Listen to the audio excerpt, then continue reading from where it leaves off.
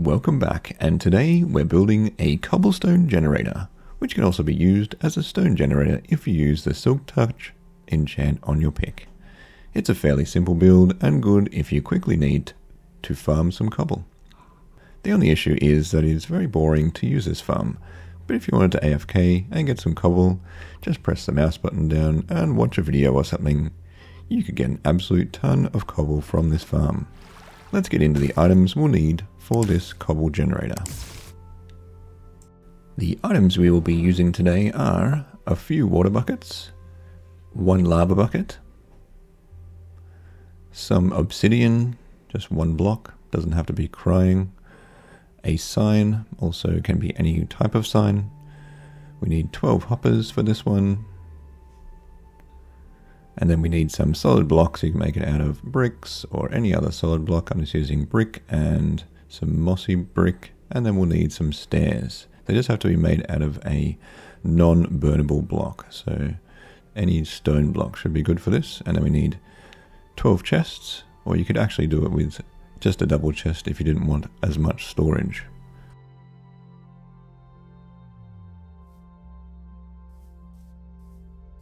Getting into the build for this one, I have a copy of this just over there, which is what we'll be building today.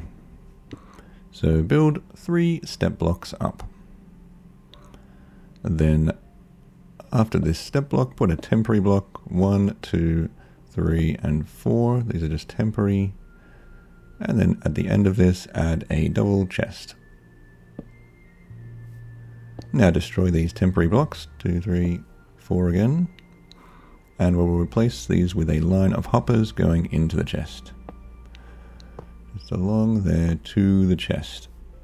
Now under this we will place a double chest, and we'll actually face it the other way, as we want the last chest to be kind of sticking out there. So the middle chest will just offset by 1, facing the other direction. So we'll just go shift click and then shift click, so that you've got a stack of chests like this, and then we'll add a hopper here into this chest, and a hopper into this chest. So then all of your cobble will go through the hoppers and into the bottom chest eventually, unless they fill up.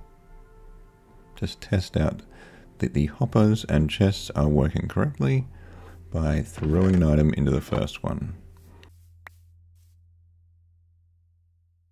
Now we just need to place a line of solid blocks around the edge up to the end of the hopper, and then do 1 extra one in front of that top chest, and then we do the same on the other side all the way down to the end, and fill in the end one as well. And now we get our stairs, and we place that facing into the hoppers there, which we will waterlog in a minute after we've done this level. And then we want a stair on this chest in case we need to open it later. And then we just fill the rest with solid block. Solid blocks all the way around. And we can cover these in solid, except for that middle one there. This is what it should look like at this stage.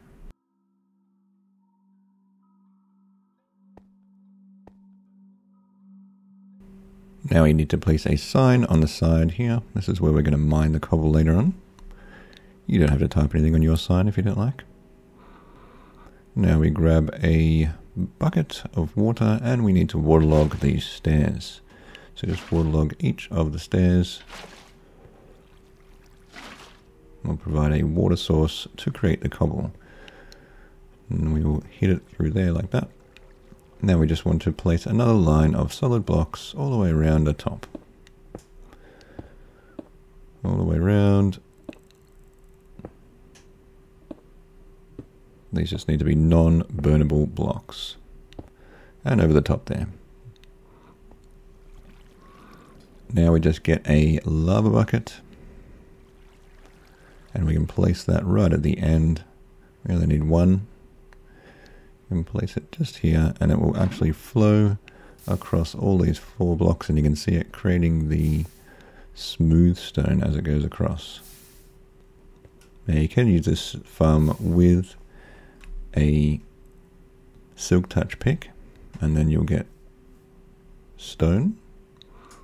And if you use it with a regular pick, you will get cobblestone.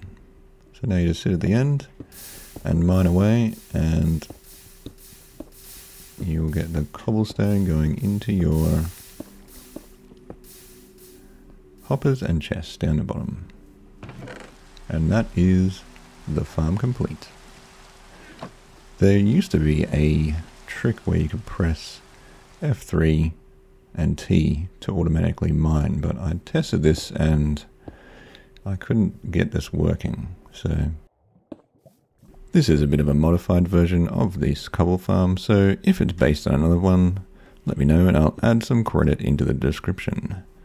Hopefully you found this build useful and enjoyed the video. Thanks for watching, and I'll see you in the next one.